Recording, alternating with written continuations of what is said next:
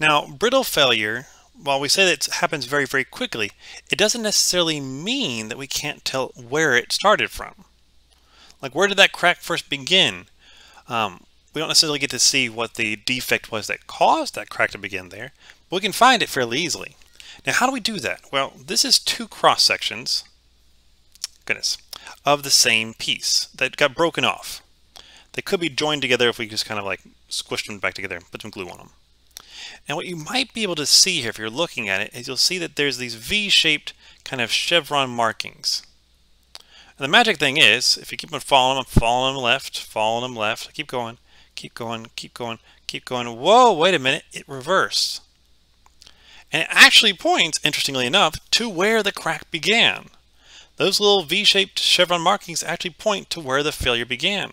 So there was some sort of impurity right there, some sort of defect in our material that caused failure at that point. That's where the crack began, and then the crack propagated extremely quickly, which led to those chevron markings.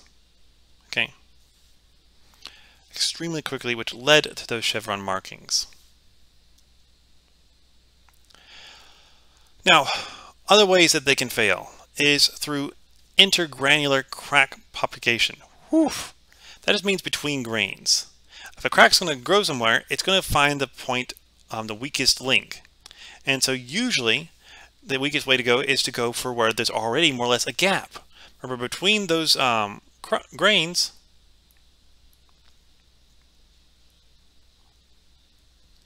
we already have less of a bond there because there's that gap. It's not oriented correctly, and so they can't touch as close as they want to. So it's much easier to press through here than anywhere else and divide it.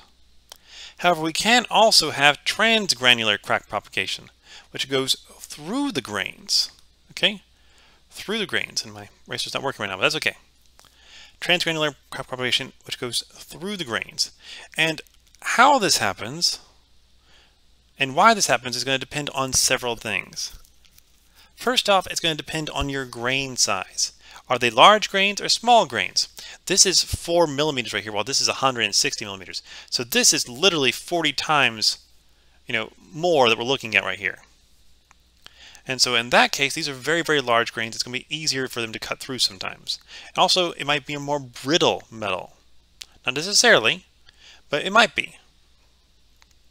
It's all going to depend on what kind of steel you have and how it is failing, like what the conditions are at that time. So that's it for this one. Thank you for listening, and I'll see you all next time. Bye-bye.